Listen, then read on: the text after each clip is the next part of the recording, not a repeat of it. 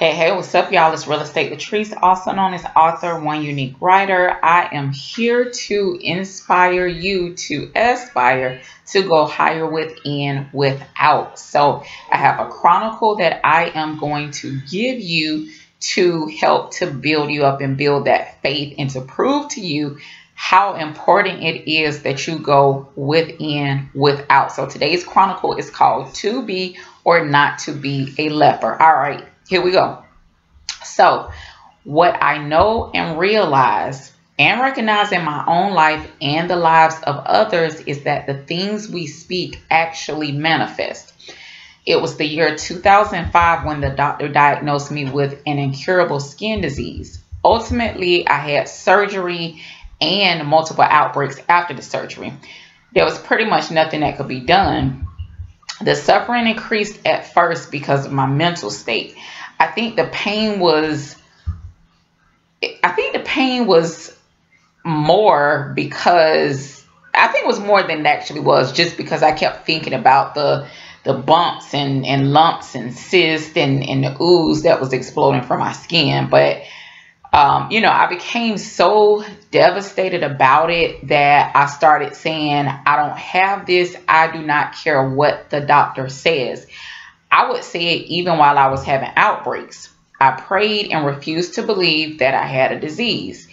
It actually, though, I had to keep going through that, but it took months for the power of my words to manifest. But I guess I kept saying it so much that I actually started believing my own words.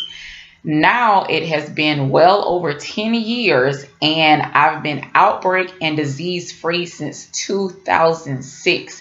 So with that being said, I don't care who says what. You need to be saying something different. If that person is not speaking healing, growth and prosperity, then you don't need to be listening to them.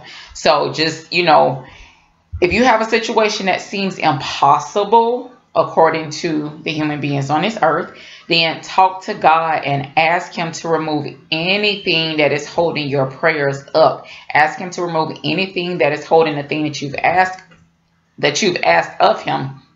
And in the process, also forgive yourself if you feel like there's something that you did to contribute to your current state. And, once you ask for forgiveness, just continue living your life until that thing actually manifests in the physical, because like I said, it took a little time, but it did manifest eventually. One of the problems that we have is that we'll ask for something to be done, and if it's not done within the time frame that we feel like it should be done, or if we get tired of praying and believing and asking for it, then we feel like, okay, well, I'm just going to give up. If it hasn't happened now, then it's never going to happen. And that's a big mistake. You have to keep believing no matter how long it may seem like it's taken for that thing to come to pass. So, that's the message for today. Believe for the best. And most importantly, you have to expect it. So that's all I have for y'all. I pray that this blessed you. Talk to you later. Okay, bye.